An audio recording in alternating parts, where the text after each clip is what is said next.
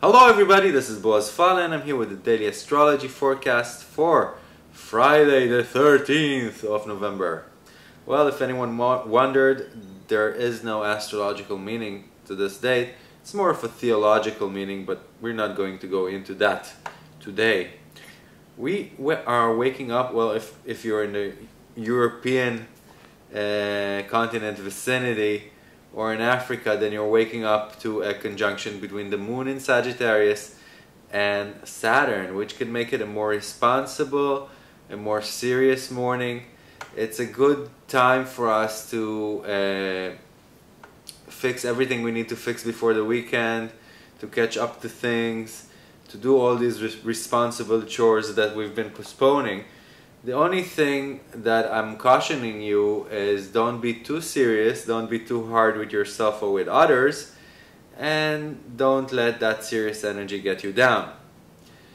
This is a wonderful day to put some real value back into your relationships, to put something deep, intimate, and real back to the relationships with people you love. There's a sextile between Venus and Saturn, and that's exactly the right aspect to revalidate how important people you love in your life are for you.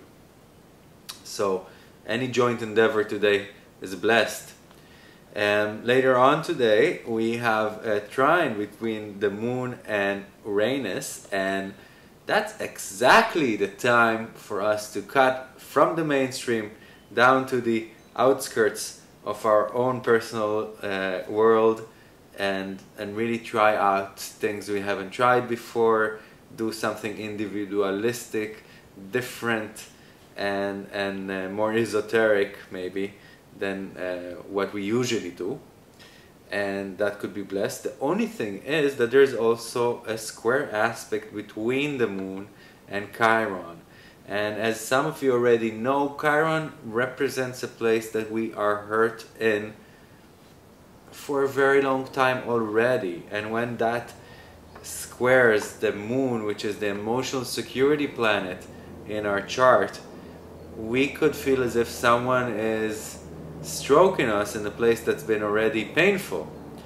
So we shouldn't jump at them and lash out on them. And really understand that they might not be aware that they are touching us in our soft spots and the places we've been hurt already, and we should just be calm about it, and we should just be more tranquil about it.